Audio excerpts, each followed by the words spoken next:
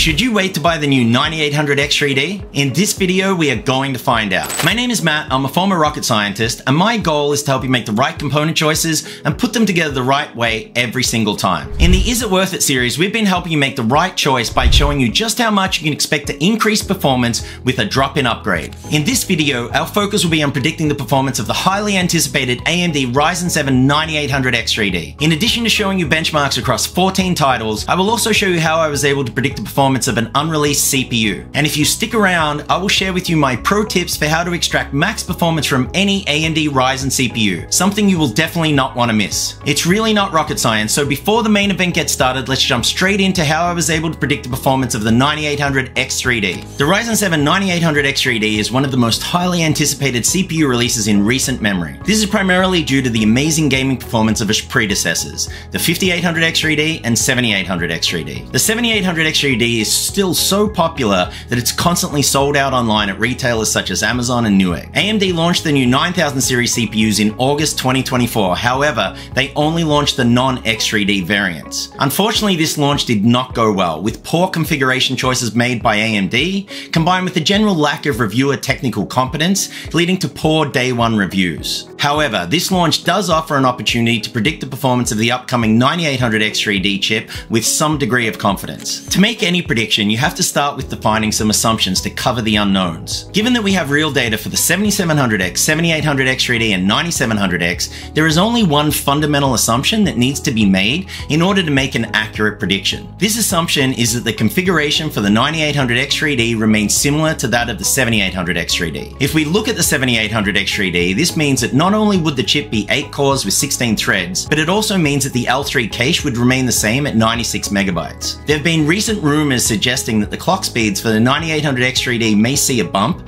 so if true, that would likely improve synthetic benchmarks, but it wouldn't likely result in a meaningful performance increase in games. The fundamental technical approach that I'm taking is to assume that the generation to generation performance improvement going from the 7700X to the 9700X will remain the same for the 7800X3D to the 9800X3D. Given that these are all 8-core 16-thread CPUs, it's reasonable to assume that it will. However, due to the way the 9700X was configured out of the box, it's not quite that simple. The 9700X was configured by AMD with a surprisingly low default TDP of 65 watts, which is much lower than the 105 watts for the 7700X. As I showed in my recent 9700X video, this low TDP has a large negative impact on the performance of the 9700X. So in order to make an accurate prediction, I first had to remove this constraint and optimize the 7700X and 9700X using the exact same tweaks. I decided to use DDR5 6000 CL30 RAM, and I applied the following tweaks to both chips. I turned EXPO on, I undervolted each CPU with a -30 all-core curve offset, I increased the CPU power limits, and I set an 80°C thermal limit, I increased the max CPU boost clock by +100, and I tightened the memory subtimings. To make sure that both chips were stable with these tweaks enabled, I ran Cinebench R24 and Kahoo. I also checked the AIDA64 memory benchmark to make sure that the memory bandwidth was not being impacted. I then ran a set of benchmarks for the optimized chips that consisted of 6 synthetic and professional workloads, together with 8 popular games. As you can see from these results, the 9700X offers a large boost in performance over the 7700X, with an approximately 13% increase in both professional and gaming benchmarks. This is a significant generation-to-generation improvement and is more aligned with what I would have expected to see in the day one reviews. AMD clearly did not configure the 9700X well, so hopefully they do a better job with the 9800X3D. To predict the performance of the 9800X3D, we first need to benchmark the 7800X3D. The test system being used to run the benchmarks is my AMD AM5 Open Bench table with the following components. For the motherboard, we have the Gigabyte X670E Aorus Master. For RAM, we have Corsair Dominator Platinum RGB 32GB of DDR5 6000 at CL30. For the GPU, we have an Asus ROG Strix GeForce RTX 4090 OC Edition. For the CPU cooler, we have an EVGA CLCX 360mm AIO. For storage, we have 2TB SK Hynix Platinum P41 NVMe Gen 4 M.2 SSD. And for the PSU, we have an Asus ROG Thor 1200W Platinum 2 power supply.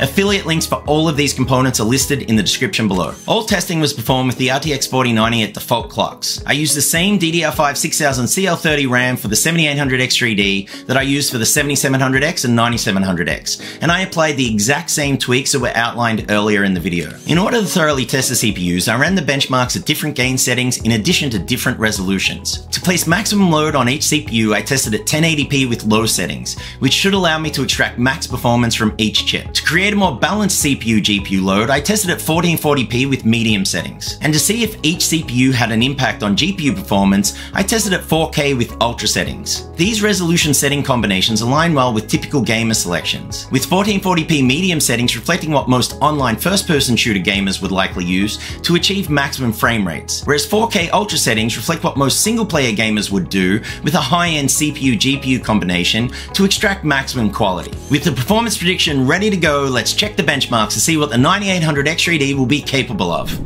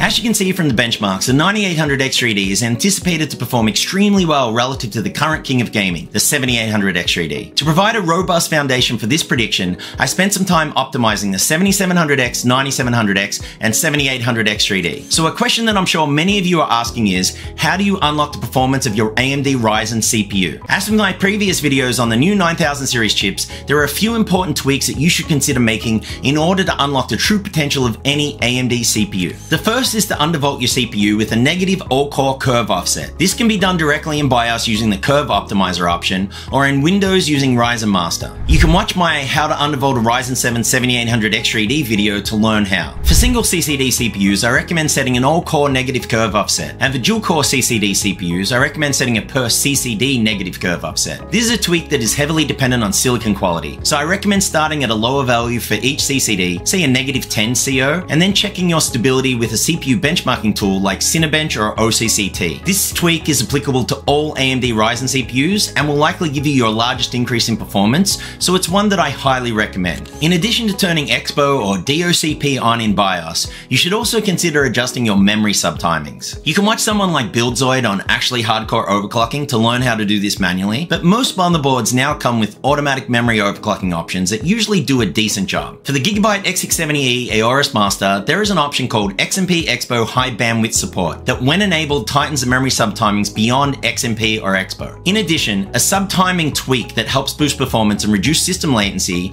is to increase the tREF or DRAM refresh interval to 65/535. This will work on any CPU and is a common tweak used by pros to help extract max performance from a system. These tweaks are applicable to all AMD Ryzen CPUs, however, I wouldn't bother adjusting the subtimings if you have an X3D chip because the performance impact will be relatively small. If you do decide to make these tweaks, I would highly recommend running a memory stability tool like Kahoo just to make sure your system is fully stable. If you want to extract max performance from your Ryzen CPU, then it's also important to expand the default power limits. You can do this multiple ways, but an easy way to do this on the Gigabyte X670E Aorus Master that I used in this video is to change the PBO limits option to motherboard, which significantly increases the power limits over default values. The only issue with doing this is that your CPU package temps will now routinely go above 90 90 degrees Celsius under heavy load. So in order to keep your temperatures in check, I recommend adding a platform thermal throttle limit. I typically recommend using 80 degrees Celsius for Ryzen CPUs with one CCD and 85 degrees Celsius for dual CCDs. This will reduce your performance slightly, but it will help prevent excessive and potentially damaging sustained boost behavior. To take full advantage of higher power limits, you should also consider increasing the max CPU boost clock and Infinity fabric frequency. I've found boost clocks of around plus 100 Hz tend to work reasonably well for most chips that I've tested. However, this is a tweak that is highly silicon dependent, so don't be surprised if you run into stability issues. For the Infinity fabric frequency, which is the clock speed of the interconnect between the CPU cores and main memory, the approach is a little bit different. If I'm using higher speed RAM, such as DDR5 6400, I typically try to run an Infinity fabric frequency that is divisible. So for 6400, I would try to run 2133, which is 6400 divided by 3. If you use DDR5 6000 RAM, then I typically stick with the default Infinity fabric frequency of 2000 MHz, which is 6000 divided by 3. That said, I recommend testing different options in BIOS to see which one offers the best performance. For my 9700X with a kit of DDR5 6400 RAM, I was able to run 2133 MHz stable, which is an increase of approximately 133 MHz over stock settings. This tweak is also silicon quality dependent, so if you're having stability issues when running a CPU intensive benchmark like Cinebench or OCCT, then I would simply leave both of these options at default values. There are a number of additional tweaks that you can make in Windows to help extract max performance from your system. The first is to go into Control Panel, click on Hardware and Sound, and then click on Power Options. You can select the high performance power plan to ensure that your CPU cores don't go to sleep while gaming. There may be situations where selecting the balance plan is better, but overall the high performance option will result in higher average performance. Another thing you should consider doing is turn memory integrity off. You can do this by going to Windows Security and selecting Device Security. Under Core Isolation, click on Core Isolation Details and make sure that memory integrity is turned off. And finally, if you have a dual CCD CPU, such as any Ryzen 9, then you should consider either shutting down CCD 1 in BIOS or assigning priority to the CCD 0 cores in Windows when you start a game. For a Ryzen 9 CPU, you can force a game to use the first CCD by pressing Ctrl-Alt-Delete and then opening the Task Manager. Once in Task Manager, you need to find the game executable file, which for Total War Warhammer 3 is called warhammer3.exe, and right-click on it. Then select Set Affinity. In the Processor Affinity window that pops up, you need to untick CPUs 31 down to CPU 16, which is CCD 1, while leaving CPU 0 to CPU 15 ticked, which is CCD 0. You can then run the game, and the game engine will only assign tasks to the selected processors, which now corresponds to the first CCD only. So in summary, the system tweaks that I recommend making to extract max performance from your AMD Ryzen CPU are: 1. Undervolt with a negative all-core curve offset. 2. Use EXPO DOCP, set tREF equal to 65,535 and adjust the memory subtimings. 3. Increase the PBO limits and set a platform thermal throttle limit. 4. Increase the CPU boost clock and Infinity fabric frequency. And 5. Set your power plan, turn memory integrity off, and assign core affinity. The impact of these tweaks on performance can be significant and is summarized in this table. When implemented together, the boost in performance can be over 10%, which is impressive. One important point to emphasize is that the performance boost that you are able to achieve will be dependent upon silicon quality. There is no guarantee that your Ryzen CPU will be stable with all of these tweaks enabled. After each tweak, I would highly recommend running a CPU intensive benchmark like Cinebench or OCCT and running a memory stability tool like Kahoo, just to make sure your system is fully stable. If at any point you find that your CPU is not stable, then back off on that tweak and retest. This may take some time to get right, but the performance boost you achieve will make it all worthwhile.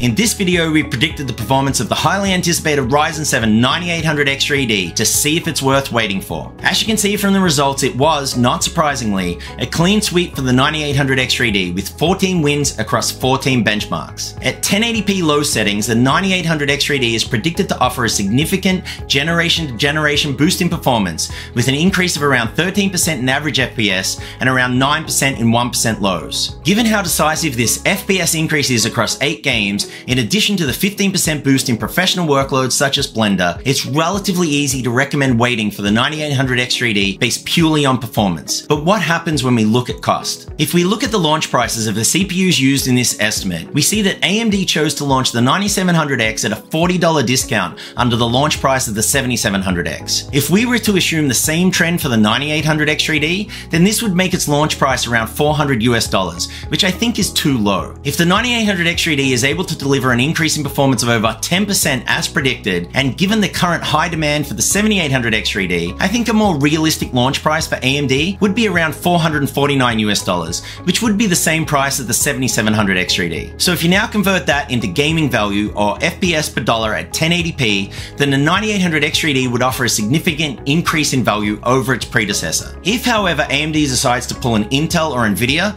and launches this chip at a premium of $499, then it would essentially offer no increase in value over the 7800X3D. So let's hope they don't do that. So should you wait to buy the new Ryzen 7 9800X3D? If you're building a new gaming system, I would, based on this prediction and a rumored release date of late October, recommend waiting for the launch of the 9800X3D. However, if the new Intel Core Ultra 9 285K processor doesn't offer an increase in performance over the 14900K, then AMD may decide to delay the 9800X3D launch. If that happens and you decide not to wait, then I would highly recommend buying a 9700X instead. When you optimize the performance of this chip, it becomes a gaming powerhouse, matched only by a 7800X3D. Before wrapping things up, I want to again emphasize that the performance shown in this video is a prediction only, to help you decide whether it's worth waiting for. This prediction is based on the fundamental assumption that the architecture doesn't significantly change from the 7800X3D, and that the generation to generation gains seen with the 9700X will be similar. There are rumors circulating that suggest the 9800X3D may get a boost in base boost frequency, which if true could provide a small increase in performance over the numbers shown. That said, I don't see any reason why these performance numbers would be lower than predicted, so the recommendations provided in this video should remain valid. Hopefully we don't have to wait too long to find out. Remember, it's not rocket science, it's Lego.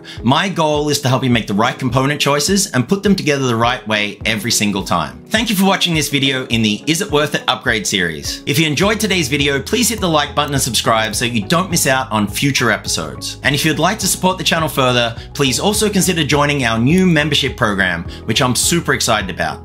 Bye for now.